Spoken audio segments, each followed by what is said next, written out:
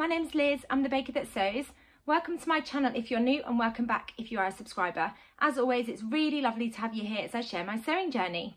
I love talking about all things fabric and sewing and patterns.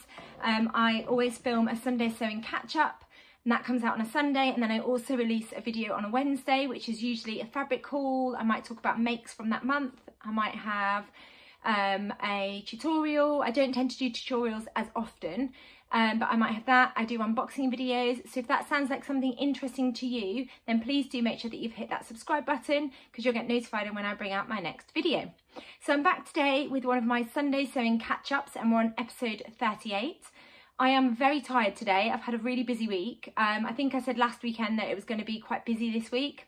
So we had 2 weeks of the Easter holidays and then I've gone back to work. I'm a teacher if you're new. I teach in the early years and we just started the summer term. So I've had 4 days of work because it was bank holiday Monday on Monday. The start of a term is always really busy because you're getting the children back into a routine. They're always really chatty because they want to share their adventures with you, and they were all talking about Easter and how many chocolate eggs they got because Easter had just happened, which is lovely, but it's getting them back into that routine. Then I had a couple of friends with children that had birthdays, so I often like to make birthday cakes for my friends' children, and it just so happened that I had 4 friends that had either children or grandchildren celebrating their birthdays, so I made them all birthday cakes. That meant I had 4 cakes to do, so I've got a really bad habit of saying yes and not really thinking about what that actually means when I've got a week of work and then I've got cakes to do in the evening. But I'm always really happy to do it. I volunteered to do it and the children were really excited when they saw their cakes too. They were only little cakes, so I'll put some pictures in just in case you're interested in seeing those. And then we had a lovely St George's Day event, which was a community event that I was at all day yesterday, so it was super busy. This is my 4th attempt at filming my Sunday sewing catch-up. The rest of them were all super rambly, which I think this one is going to turn out to be as well. So apologies now because I am feeling very tired, but hopefully I can get through this video without rambling too much. Anyway, welcome back. I'll let you know what I'm wearing, and then I've got a usual mix of things that I like to cover in these videos. So I'm wearing a recent make. It's the Tilly and the Buttons pearl cardigan, but I've hacked it into a maxi dress with lots of ruffles. So I've got ruffles going down the front bodice and the back bodice over the shoulder. So I've got ruffle there and the other side. And then the pearl cardigan by Tilly and the Buttons is a wrap cardigan. So this is a wrap maxi dress, and I've just added 2 front skirt panels, a back skirt, and then a ruffle on the bottom to turn it into a maxi length dress. I'll put pictures in and videos, but that is the ruffle. It's really comfortable to wear. It's typical spring weather out today where it's sunny, but when the sun goes away, it's really cold. And I've been running lots of errands, going shopping for various things. So this has been perfect. It's been super comfortable. I had to go around a couple of bookshops to find a book that we're studying next week that we're doing with the children. And then I also had to go and find some washing powder. So usually our brand of washing powder, we have to use a certain type because I've said this before, but my daughter's autistic, my eldest daughter, and she only likes a certain type of washing powder.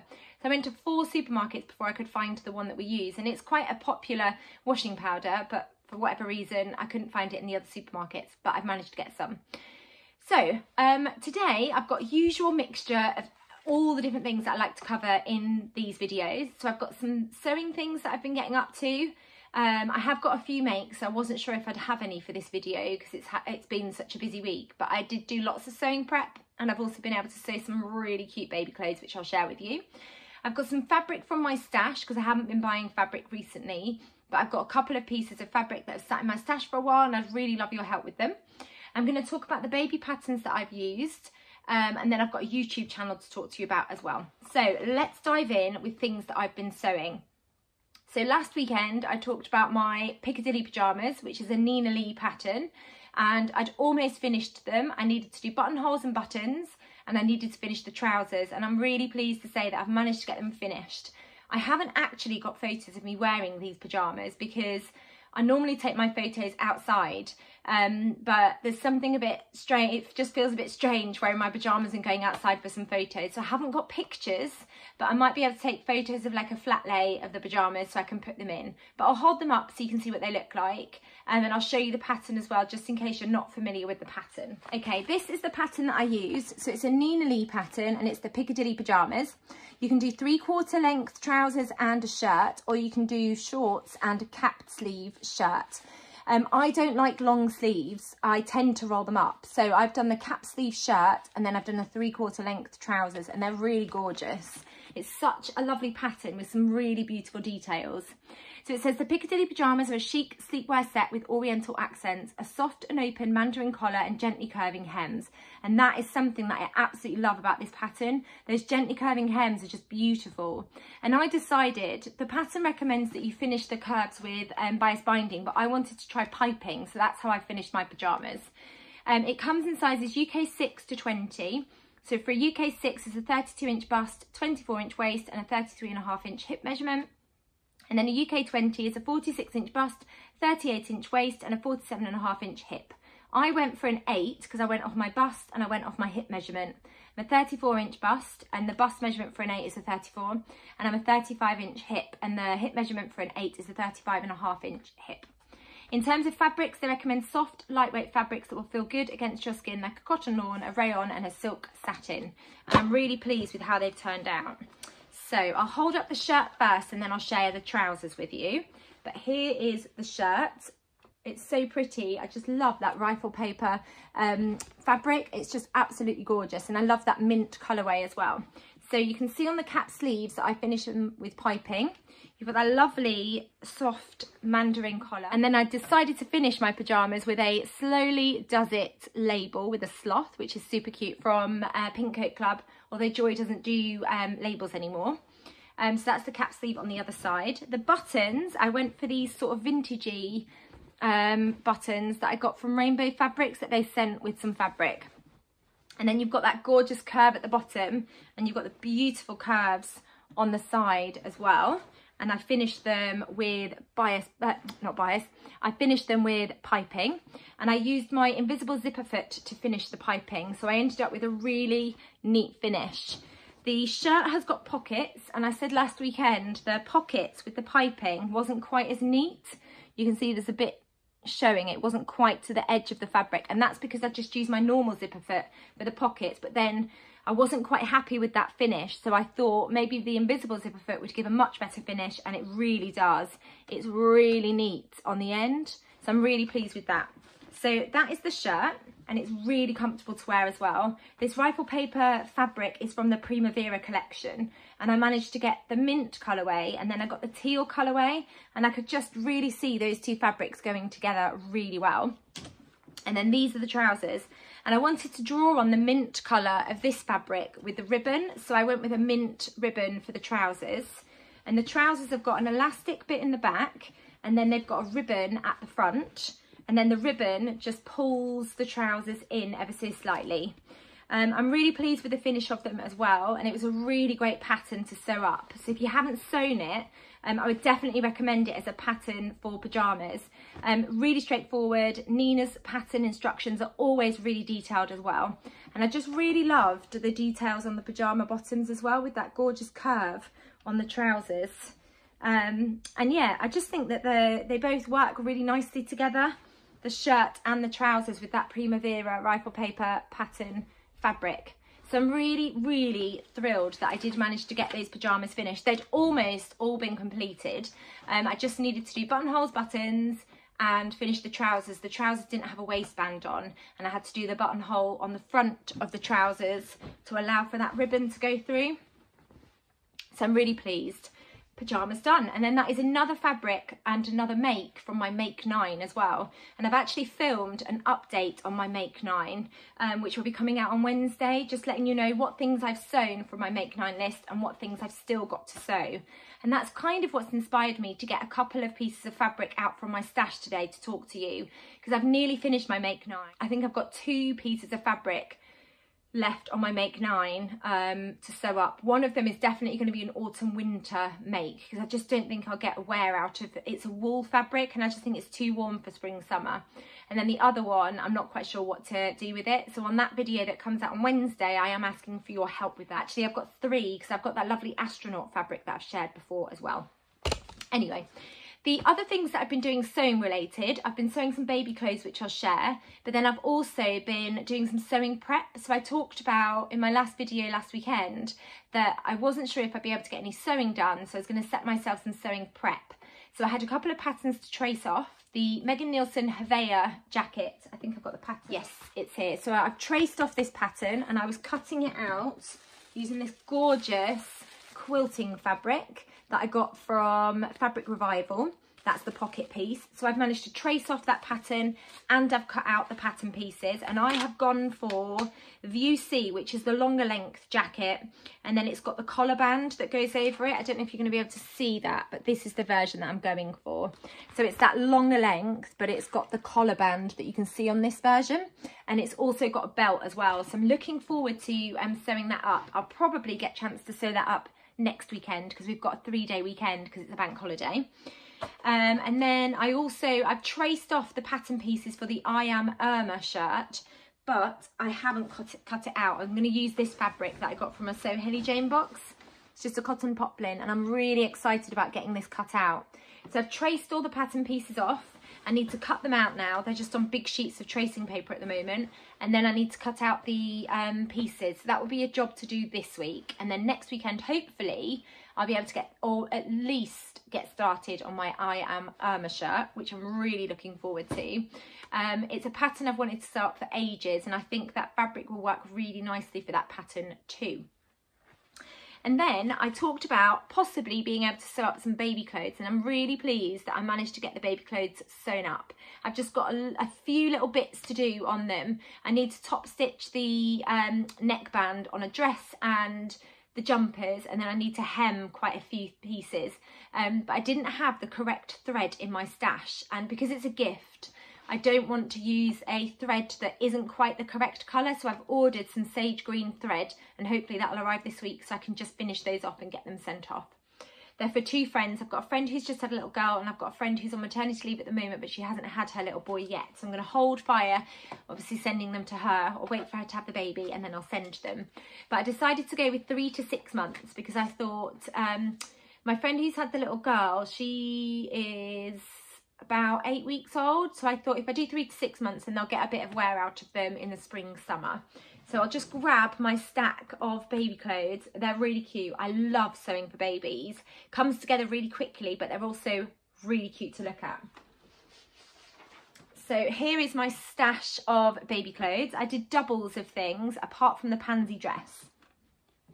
So the first one is these super cute, I don't know if I've got them the right way around, yeah I have, tangerine trousers. That's a poppy and jazz pattern. I'll go into more detail about the patterns once I've showed you the makes. But they've got this really lovely, quite wide waistband, and then they're just like a leggings type. They look so tiny because they're 3 to 6 months. And then I just need to hem the trousers because I'm just waiting for the right thread to match that sort of sage green sweatshirting fabric. So I did 2 pairs of those, and then I used a free pattern, which is a Patterns by Pirates pattern called the Teeny Beanie. So it's this super cute hat. It comes in 3 different variations, which I'll talk about when I've got the line drawings to show you, but I went for the tie knot hat. Isn't that gorgeous? And that's 3 months. And I made 2 of those as well. And then I used the Poppy and Jazz strawberry sweatshirt pattern to make 2 absolutely adorable jumpers. How cute is that? And that's 3 to 6 months. Look at the size of the cuff. It's so tiny. And the little neckband as well. And then that's got a hemband on the bottom as well. So that one's completely finished. I just want to top stitch the neckline, and then I'm going to insert a little label there. So I did 2 of those as well. So that's another pair of the trousers and another jumper and hat. And then I've got the pansy dress, which is a Poppy and Jazz pattern. And I've sewn this up before, the pansy dress, for another friend that's had a little girl. So it's got this gorgeous, cute little, almost cropped bodice, front and back, long sleeves. It's got a neckband, and then it's just got this really cute little skirt added on. And then I just need to hem the skirt, and then I also need to hem the sleeves, and I want to top stitch that neckband, and then I also want to insert a label as well. But it's just so cute and tiny. I absolutely love it. It's so fun sewing up baby clothes. So onto the patterns that I've used, and I've got another pattern to share with you as well. So onto the patterns that I used, I've got 2 of the patterns in front of me. The other 2 I'll just put in pictures on. I'll put pictures in, and I'll talk about the patterns as well. So it's the Teeny Beanie by Patterns for Pirates, and you can do 3 different types. You can do the tie knot one, which I've done. You can do the bear ears, or you can just do the plain hat. And on the hat that I've done, and all of the hats actually, you get quite a deep hemband, and then you just fold that hemband up on itself, so it looks really cute.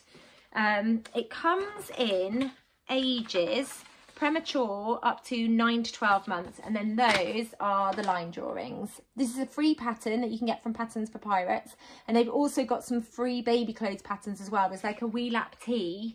I think there's some trousers which are called like the petite pegs, which I've sewn up as well before.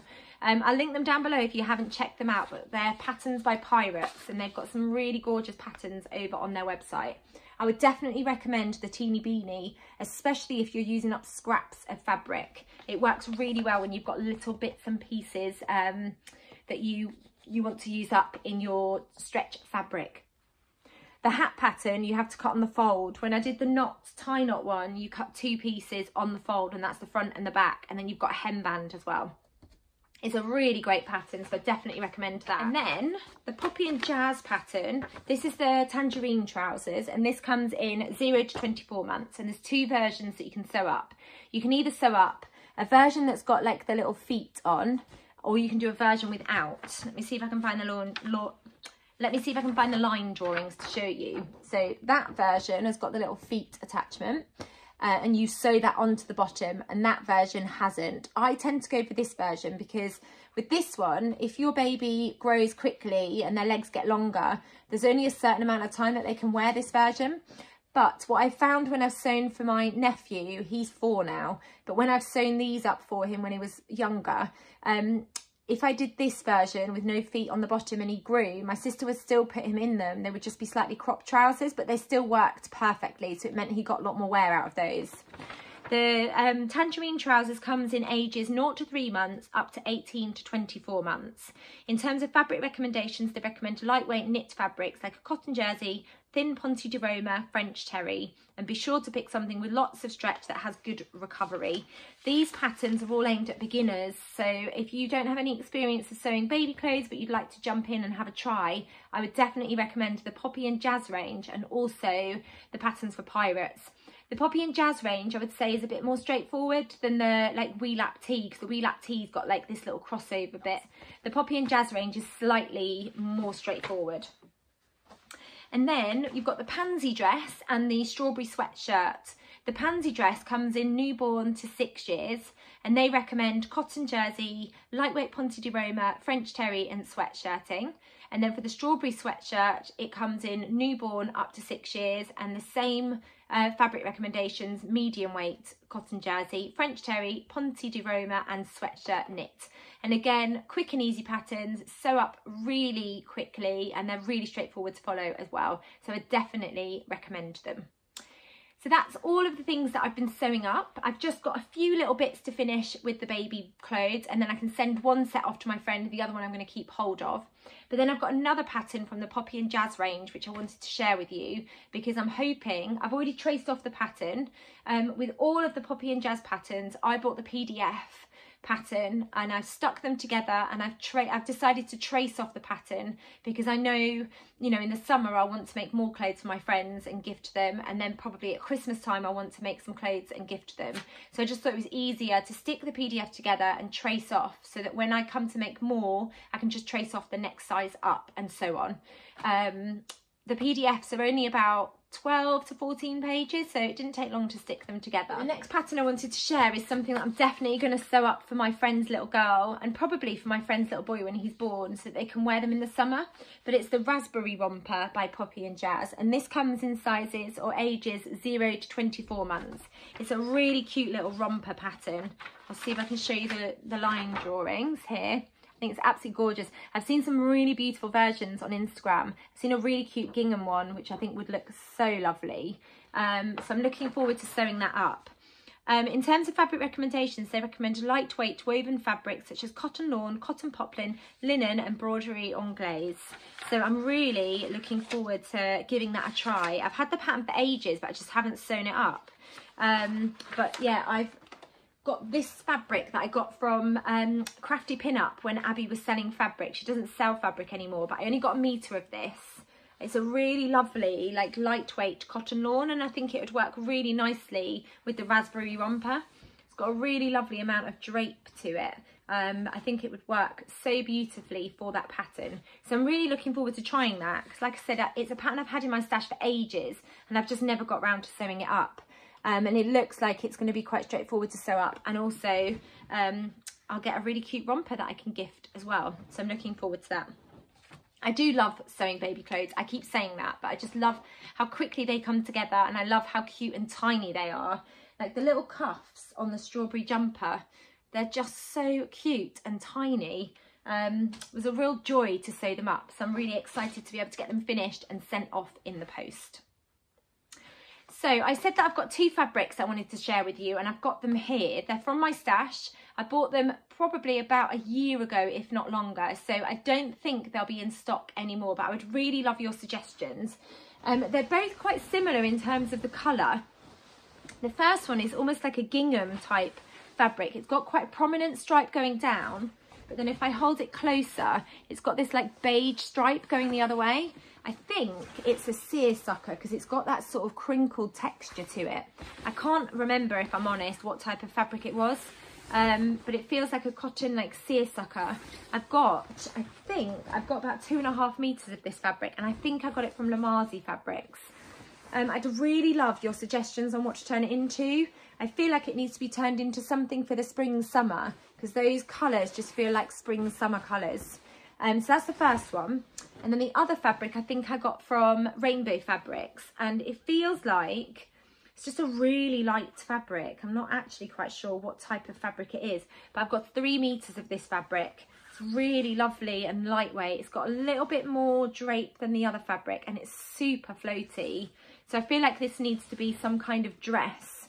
It's got stripes going across like that. It's quite a lightweight fabric. It's a little bit sheer actually. So I'd love your thoughts on what to turn that one into. I love all of the colours in that fabric. I just think it's absolutely gorgeous, but I have no idea what to turn it into, and I've got 3 meters of that fabric. Absolutely loads of fabric to play around with. So please do let me know in the comments below if you've got any suggestions for those fabrics. I think because I'm coming to the end of my Make 9 plans, I'm feeling really inspired to dig out some of those fabrics that I've had for a while.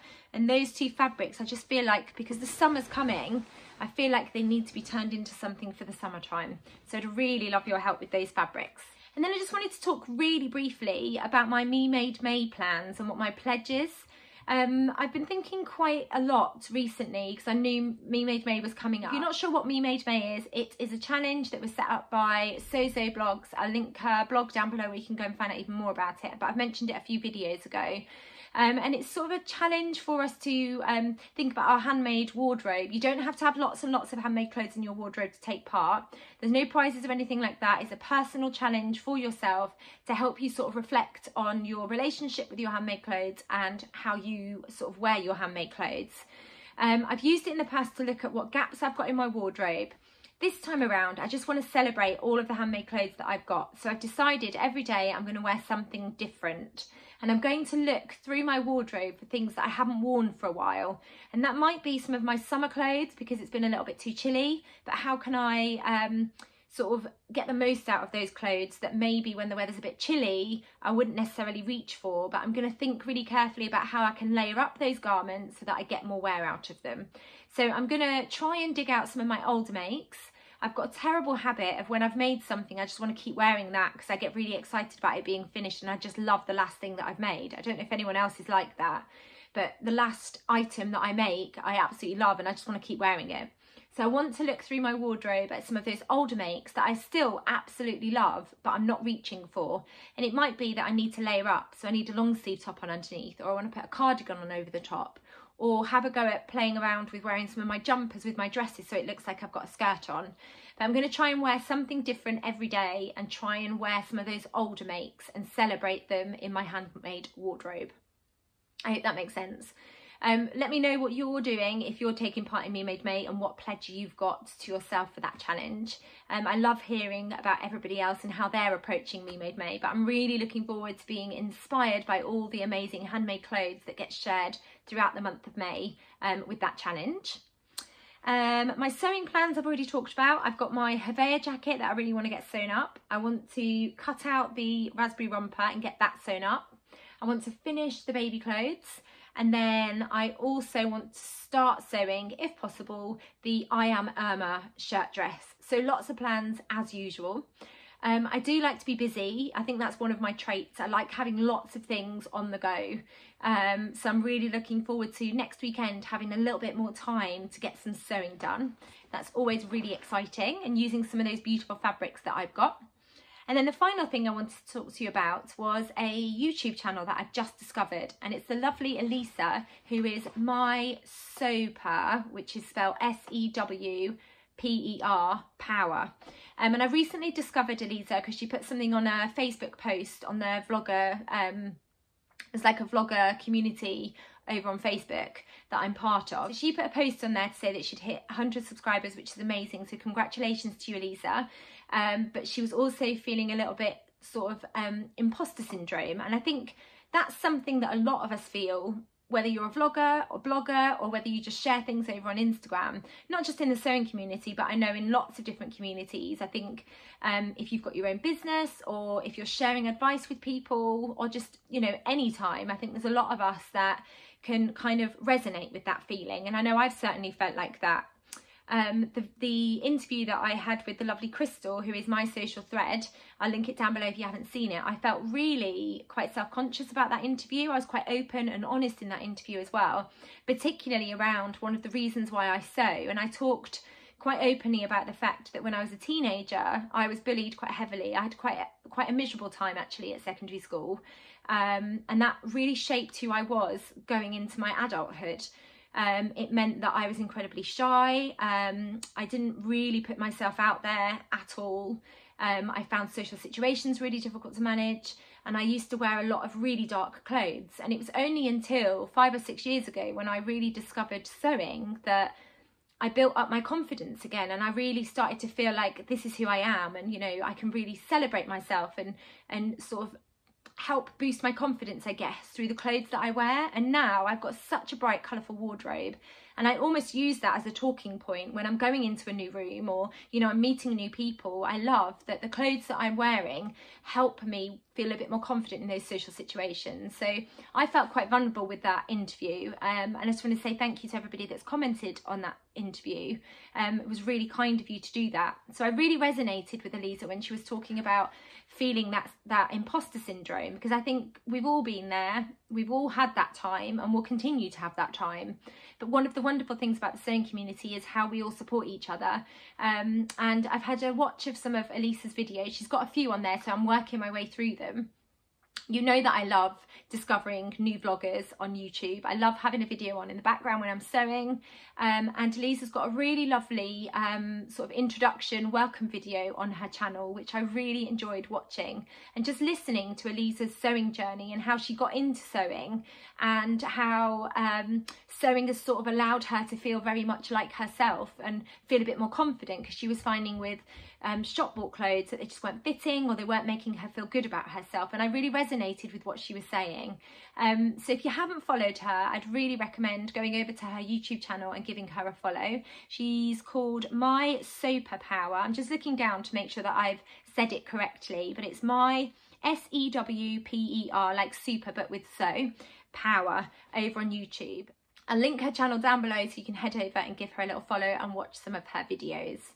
So that was everything that I wanted to share with you today. Thank you so much for coming back again to watch one of my Sunday sewing catch-ups. I really appreciate having your support and all of your comments.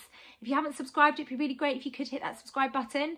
You'll get notified when I bring up my next video, and there's a video coming out on Wednesday which is sort of a roundup of my make 9 plans so far and asking for help with the last 3 fabrics.